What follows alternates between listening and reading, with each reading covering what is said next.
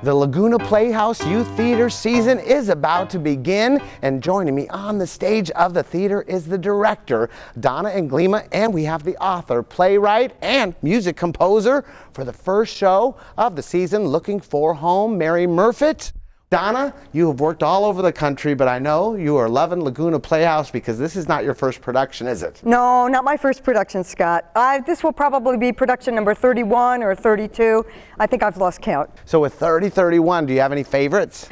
You know, I would have to say all of the shows that I've worked on are favorites, but some highlights I think that you're going to see are from Godspell.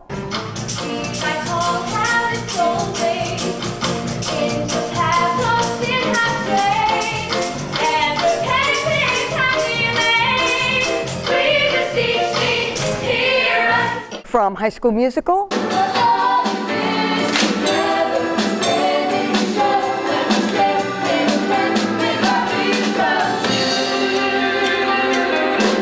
And just a number of shows that we've done.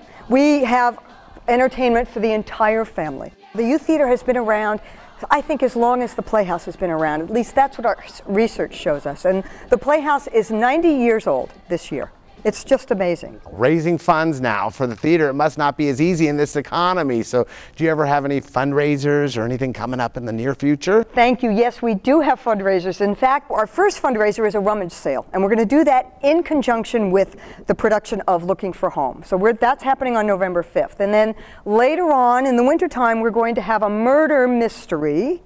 It's our 5th annual murder mystery, and it's full of music, it's full of, you know, audience participation, and it's performed by members of our youth conservatory program. It's a very fun, exciting gala evening with auction items and raffles. It's wonderful. But I am excited about the shows for this season, which is starting really quick. We're talking November 4th, the season begins. So what are the shows for the season we're going to see? Well, of course, we're doing Looking for Home this fall, and then in the winter time, February time, we're going to do 2 fairy tales together in one evening, Hansel and Gretel and Cinderella. But these are new adaptations. They're very funny, sharp, very stylistic, good for the whole family. And then later on in the year, we're doing our Theater for New Generation performance of The Giver, which is based on a book written by Lois Lowry, Newbery Award-winning book. November 4th, we are going to be starting out with Looking for Home. And Mary, we are so lucky to have you on the show. So can you tell me a little bit about Looking for Home? It deals in part with a program that the Children's Aid Society created it was referred to later as the Orphan Train Movement. And they took kids off the streets of New York City who had been abandoned or were in orphanages, put them on trains, and took them out to the Midwest and placed them in homes, mostly in farm families, like farm communities. And this ran from around the time of the Civil War up until the Depression, when people couldn't afford to bring another child in.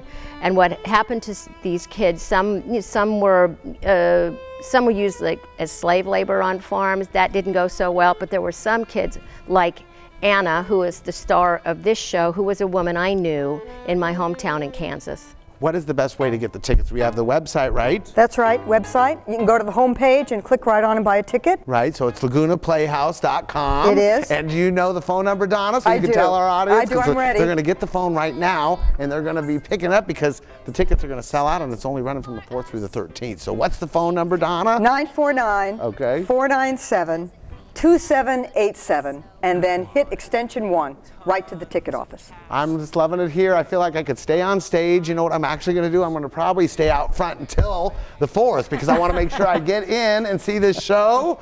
You guys, you're unbelievable.